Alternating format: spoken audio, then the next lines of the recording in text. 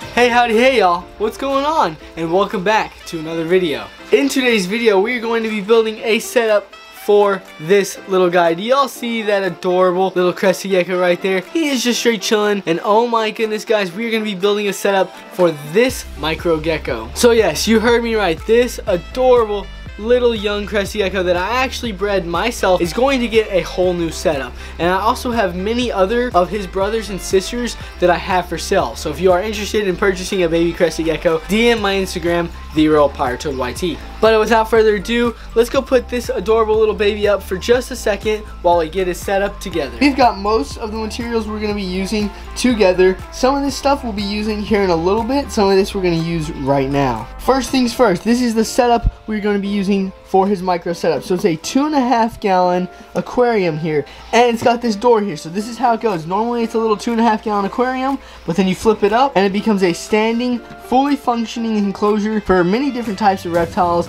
and in this case scenario, a Crested Gecko. It's basically a smaller version of this one I have over here. So it comes with a key where you can open and close the door. So we've got our key over here, and same thing, if we put our key in the keyhole there, we can open and close our door. So that's super unique.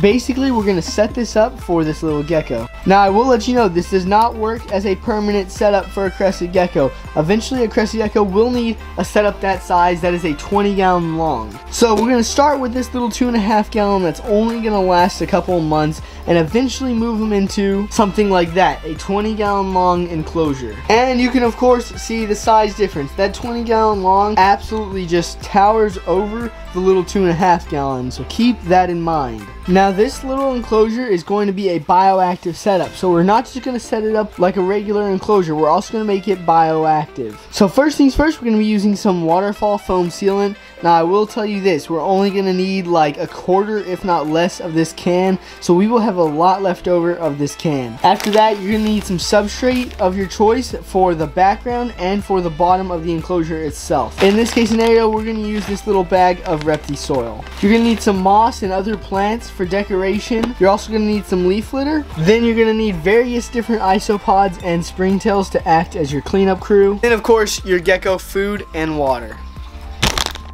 And I also recommend having some sort of LED light or light to put on top of the enclosure. Now with these glass enclosures, you don't want to put any sort of heat or UVB, but you can put an LED light fixture on the top. And that's mainly just so your gecko's not sitting in the dark or anything like that, and so that your plants can get plenty of sunlight. Not sunlight, but LED light.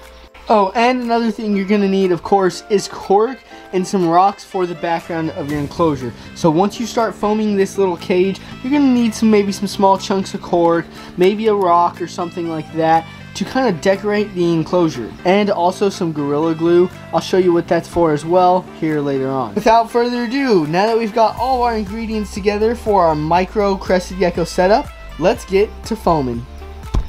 Oh, and as I'm foaming this setup here, I've got this old beat up round enclosure that has a background in it, but so I don't waste all of the foam on one little cage, I'm actually going to be foaming this one a little bit just to touch it up and add some detail, so you may see some of that in this video as well. Okay, so the very first thing we're going to do is we're going to start laying some cork out throughout the enclosure. This task can take me a few minutes just to kind of get an idea of where I'm going to want everything. And remember, we are setting this up for a Crested Gecko, so we want plenty of branches, plenty of climbing opportunities, and plenty of places for the animal to hide. As we start getting our pieces of cork laid out where we want it, then we will begin the foaming process. For now, I'm going to go around just rearranging the cork, seeing where I think it looks best, moving stuff around, and then once again, as I get the cork exactly where I want it, then we'll start foaming. Okay, if I pick you guys up, you can kind of take a look. I've gotten the cork exactly where I want it. So this is how we have it. And you can see the little gaps that we need to put the foam in. Any of these little bare glass gaps, that's where we're going to foam in and around the cork. As that foam dries, it'll harden and hold everything in place. Alrighty, now that the camera is in position, we're going to go ahead and start foaming. So we shake our can up, turn it upside down, basically just insert the straw and begin to squeeze. There we go. Now with this cage, being that it is so small, we only need a tiny amount of foam because this foam will expand and fill in a lot of space. And boom, we are basically almost done foaming this enclosure. That's how quick it goes. And there goes our foam. Now that it's done foaming, we're gonna go ahead, get a good little scoop of Refty soil here, and we're gonna sprinkle it all across the enclosure, just like so. Continue to sprinkle your Refty soil in and around the enclosure. And there we go. Now it's already starting to look like a naturalistic background. And now I'm gonna go ahead and begin foaming this old dirty cage. And while I'm foaming this one, we're gonna leave this cage to rest for a few hours, if not overnight, because it's already getting late, so I may just pick up the camera tomorrow once the foam on both of these cages has dried.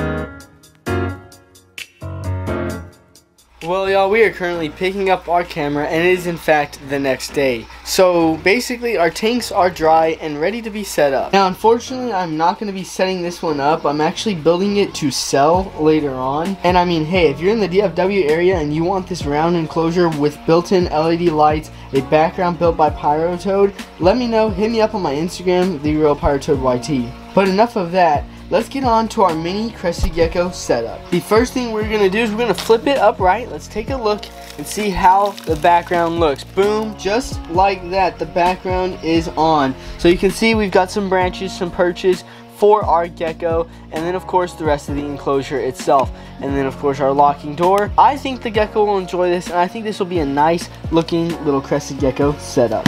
Now, being that this enclosure is just so small, I will not be adding any sort of drainage layer onto the bottom. You could technically add some charcoal or some rocks or some hydro balls, but the drainage layer is super small anyway, so I'm going to skip that part, and instead we're going to go straight to adding our bioactive bedding or substrate.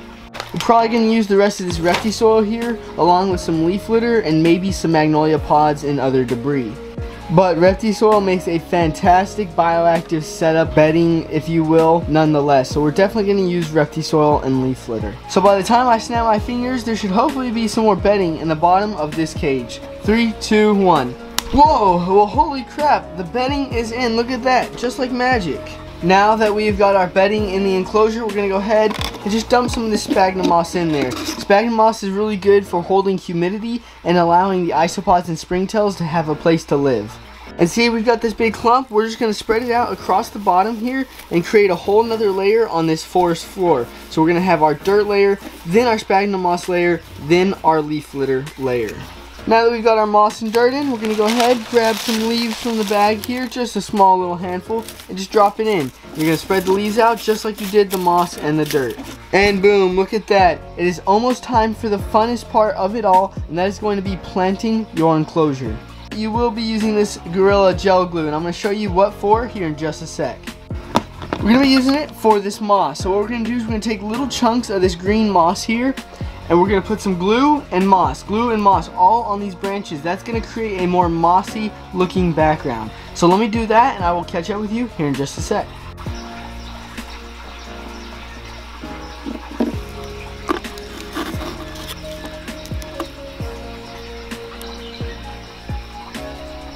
And look at that. This little micro setup is looking pretty dope. I'm not even gonna lie.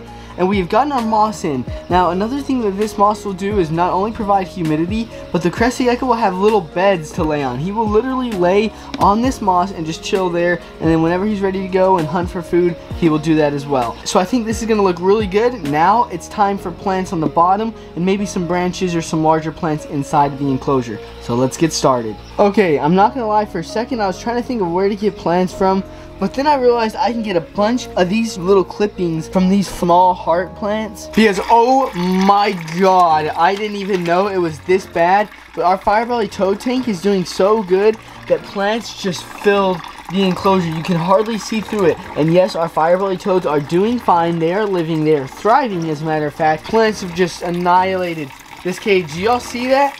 Do y'all see that? They were growing onto the light. That is kind of a fire hazard. Oh boy. So we're going to go ahead and use some of these plants here in our nano enclosure. I think first we're going to take our plant and we're going to glue it or stick it somewhere along the background, something like that. maybe across the floor. I'm still kind of deciding, but something along the lines of that. That'll also provide a really good water and hiding spot for our gecko. But oh my goodness, do we have a lot of those plants, y'all. They are everywhere. Holy smokes. But fortunately for us, they will make fantastic plants for the inside of our little nano enclosure. Guys, our nano cage is complete. Look at that thing, y'all. Oh my goodness, I am so hyped to have this thing set up, and I'm even more hyped to get ready to add our Crested Gecko. Are you guys ready? Because I'm ready. If we use our little key and open up our cage, you get your own little hand-sized slice of the jungle. Look at that. We've got our fig, ficus, whatever you want to call this plant. It is in there. Dropping down from the plant, we've got another plant, another little tiny, beautiful looking plant, as a matter of fact. And then of course our moss that'll grow onto the logs and hopefully continue to spread throughout the enclosure. What do you guys think? Let me know down in the comments. I'm super glad we got this set up, but now let's add our gecko. Well, yeah, we've got our little baby gecko. What a gorgeous little Crested Gecko that is. Let's let him go into his new home. Go free, little buddy. Go free, my child. There he goes. There he goes into his new setup. Look at that, guys. He's going right on in to the plant just like I imagined he would. And man, look at his colors pop, y'all. That is one gorgeous baby Crested Gecko. I think he's going to enjoy his little setup, his little temporary setup slash hotel slash whatever else you want to call it. Let me know what you guys think down in the comments once again.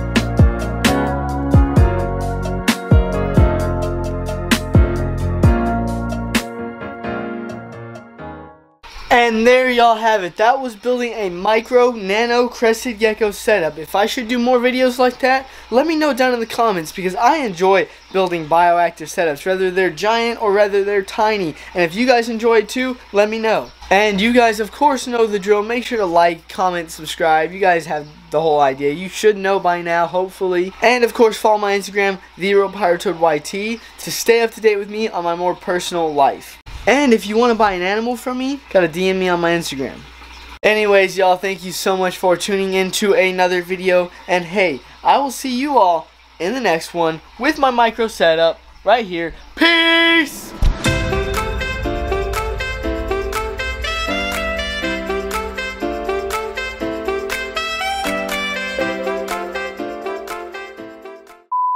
By the way, I use my phone as the light. What? Oh my god!